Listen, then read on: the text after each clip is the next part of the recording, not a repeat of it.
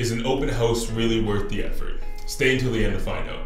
An open house is a scheduled period in which interested buyers can tour the inside and outside of a home with the seller's realtor typically acting as a host.